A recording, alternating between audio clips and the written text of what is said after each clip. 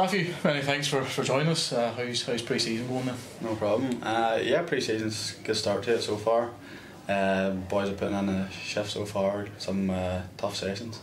I've seen there that you were in Switzerland for a holiday. How the other half live, eh?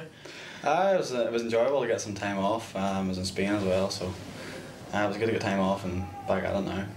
And chat us through last season then, 29 goals.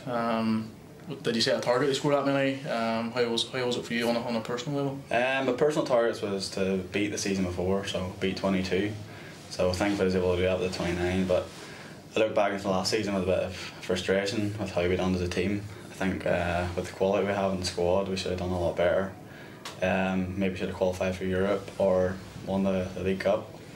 And obviously two new faces in so far, and Davy and Graham. And Graham will be trying to stop you at training, and you'll be looking to link up with Davy at the other end.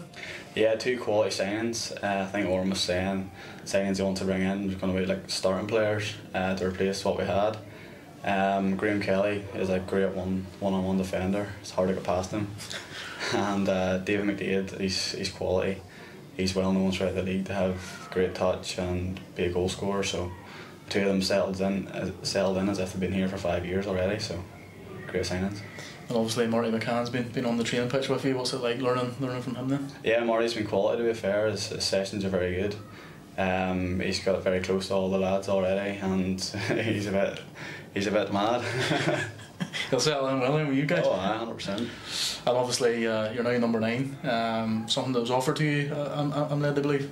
Yeah, Oren had the chat with me and offered me the number 9 shirt. James had served it very well, so I'm grateful to be number 9 now. So hopefully nothing will change. Have you been number 9 at Ballymena or Linfield? No, first time in my career I've been number 9. So apart from when I was younger.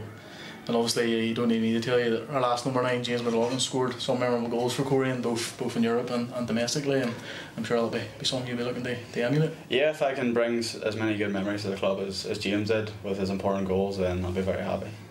And on a personal note then, what's the hopes and aims for next season? Personally, I would love to qualify for Europe and get a trophy, and for myself I'd like to beat last season. So 30 goals then? Well, we'll see. Thanks for joining us. No problem.